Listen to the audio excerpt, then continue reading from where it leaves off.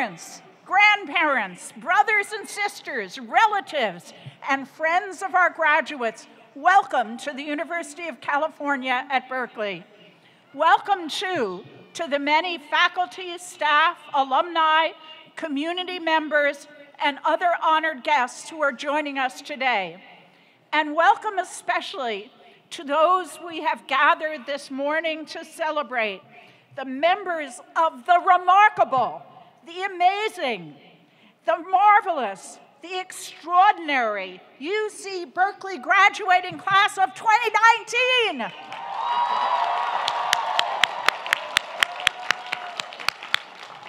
And truly those words fit. Among you were students like Puya Amin, an immigrant from Tehran who had trouble adjusting to life in American schools and yet today is graduating summa cum laude with a triple major. And Thomas Manglona, a budding reporter so passionate about journalism that he's produced a story every week since 6th grade and was just awarded the prestigious Truman Scholarship for Public Service. And Beatriz Hernandez, an actress and writer who created an organization called Colors of Theater to look how artists of color navigate the entertainment industry. And Christine Anigwe, a gifted student of sociology who is writing papers about the bonds that form between college athletes just a week or two before she was chosen as a first-round draft pick in the 2019 WNBA draft. As Berkeley's 11th Chancellor, it's my distinct honor and pleasure to preside over today's ceremony as we send these and so many other brilliant young scholars off into the world. I'm sorry that the weather has not been as accommodating as we might have hoped. California was especially declared drought-free a few months ago, but evidently the rain gods thought it was wise to be extra cautious and give us a few more showers. Still, rain or no rain, this is a day of joy and celebration, of friends and family, of achievements and high hopes, of powerful endings and beautiful new beginnings. Graduates, you are no doubt experiencing relief, elation, wonder, and apprehension. But in addition to all that, I hope you also hold a keen sense of accomplishment.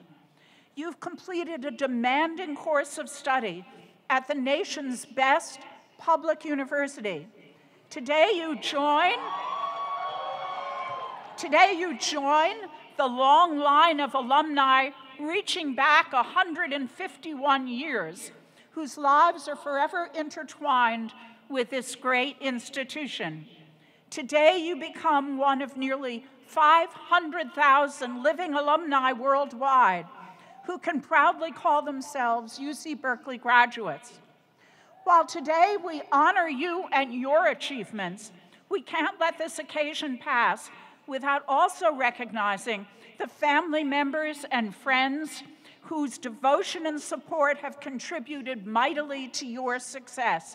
Please join me in thanking everyone who has helped you reach one of life's great milestones.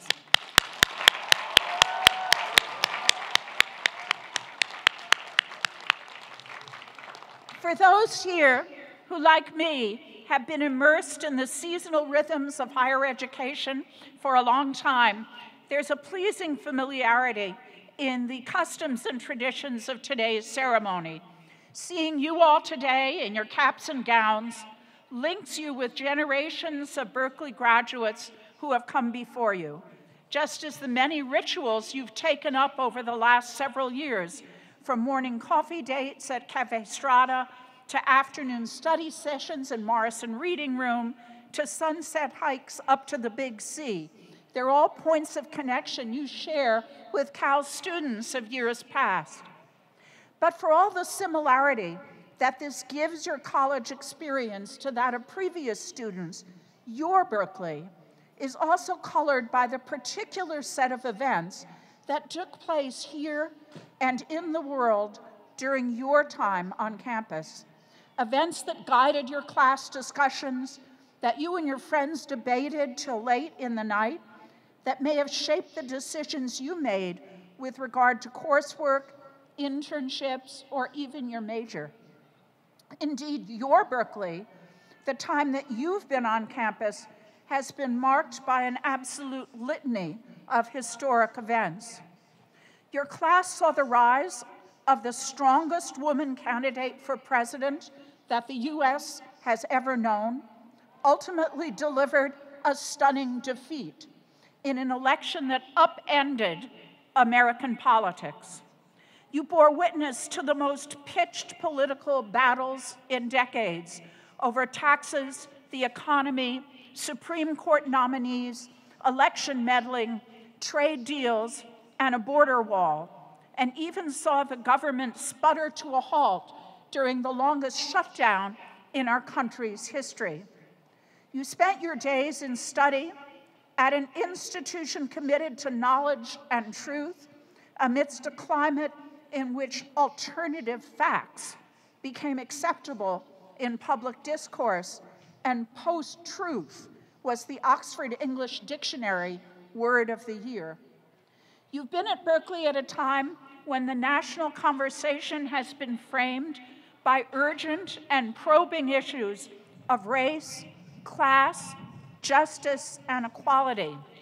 As the Black Lives Matter movement challenged institutional racism in law enforcement, and as the Me Too movement toppled abusive men in positions of power and looked to right historical wrongs. You saw people and nations jump into action to respond to the humanitarian crises in Syria and Venezuela and Yemen, yet also saw disdain for immigrants and refugees take hold here and around the world as fear and hatred of the other became a dominant theme in many countries' national politics. In your time, catastrophic natural disasters, from monsoons in South Asia to a hurricane in Puerto Rico to wildfires up and down the California coast, have motivated national discussions about wealth and power and our responsibility to aid victims and help rebuild their communities, not to mention debates about, I'm sorry to say, the veracity of climate change. A host of man-made disasters, too, including racially and ethnically motivated acts of terror and mass shootings, have heightened tensions between communities, renewed disputes about gun rights, and seen thousands take to the streets in protest. Many of these events and the intense discussion about responsibilities and privileges that come with them have directly touched our campus or had analogs here. And that is why I know your class is ready to take on the challenges facing the world, because you already have. You've embraced opportunities to stand up, to speak out, to advocate, to lean into controversial issues, to participate in public life, to ensure that you leave this place, a world in miniature, better than you found it. It was your classmates in the Black Student Union who were behind the creation of the Fannie Lou Hamer Resource Center, and the ones who helped craft the African American Initiative, which is now working to improve our campus climate for Black students on campus. It was the work of survivors and student advocates among you who in 2016 and 17 helped this university critically examine its policies and procedures for handling cases of sexual assault and harassment and take up the process of improving them. You modeled strength and resolve in support of our undocumented students, even as these students were villainized by the leaders of our country and threatened by anonymous chalkings and posters on campus. You pushed our campus to put sustainability at the fore, making us the largest university to commit to 100% clean energy and winning us an award for the coolest UC campus. Your advocacy in Sacramento helped legislators better understand the profound importance of higher education in creating a more just society. Your work through Bridges Retention and Recruitment Centers helped bring in and bring up students from backgrounds historically underrepresented on college campuses. Your organizing helped create the Berkeley Basic Needs Center, a hub of resources for students with food, housing, and financial insecurity. You helped us learn how we might reconcile a commitment to community alongside a belief in the university's role as a public forum, open even to viewpoints we might find abhorrent. And you joined us in efforts last year to use dialogue, not violence, to bridge the partisan divide. Now you enter the world at large, and it's rife with even more intractable problems, problems that are pervasive, that have many dimensions, that span national borders, that don't care about partisan lines. Problems like the need for teachers in under-resourced public school districts, one that today's commencement speaker, Wendy Kopp, took on just a year out of college. I hope that you will not retreat from these challenges. Even when things seem hopeless or pointless, you must not abandon civic life and a commitment to the public good. Stay aware, stay woke even, engaged with the world and its goings-on. Take action, organize, volunteer, advocate, campaign, or enter public service yourselves. Dissent, protest when it is needed. It will take a firm commitment to civic life to bring grace, justice, and beauty to this world. Let me close by sharing just a few lines from a speech that Robert Kennedy gave at the Greek Theater here back in 1966.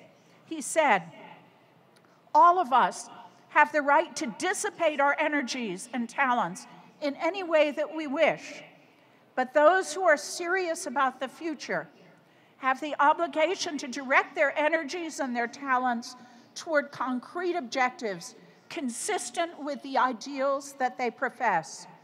You are the most privileged citizens of a privileged nation, for you have been given the opportunity to study and learn here. You can use your enormous privilege and opportunity to seek purely private gain, but history will judge you, and as years pass, ultimately, you will judge yourself on the ways in which you have used your gifts. In your hands, not with presidents or other leaders, is the future of your world and the best fulfillment of the qualities of your own spirit. Thank you. May the education you have received here serve not just your lives, but your society as well. May your years ahead be richly rewarding and fulfilling, and may you enjoy much happiness. Though I will not say that this is your world to save, it is yours to shape alongside many others in this long but persistent march toward progress. Congratulations, good luck, and go Bears!